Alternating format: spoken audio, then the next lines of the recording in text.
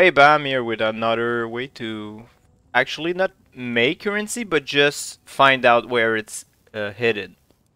So, if you're a newer player, maybe you don't know how Einar and uh, that league mechanic works, but I'll show you how you can profit from it, even if you don't know how to check it. Okay? So Einar has a bunch of bees, right? And then if you don't know which one are worth what, I will link you a good site and I'll actually give you the regex on how to check your beast.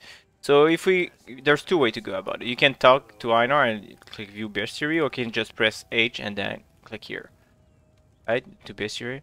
And then you will input one of those, on one of the strings I will give you into the description of the video. And then you can check what beasts are actually worth something. So I put one of the two lines I will put in the video, and then how we sell those is that we have to buy something from Einar. So Einar sells this, right? And then we'll use those to capture the beast. So what we do is that you just right click it and then left click, right? Over and over. I've been doing a few white, yeah, not white, yellow beasts. So at the same time I picked up some of those.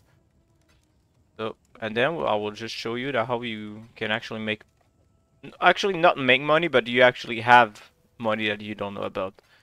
And then if we price check those, those are worth like 8, 10 KS. They're worth pretty much nothing. This is worth like 15, 12 to 15, but those are actually worth 25 KS. So the only thing is that when you buy from Einar, you need to buy those which are 1 chaos each. So if you have actually 0 chaos, you won't be able to do this. But I mean, finding a couple of chaos, if you follow my tips, it will be easy, right? And there's actually some bees that are worth a few divines. So make sure you just check it every once in a while. If you're running like random maps or you will encounter an or every once in a while, and maybe you get some bees. So yeah, good luck.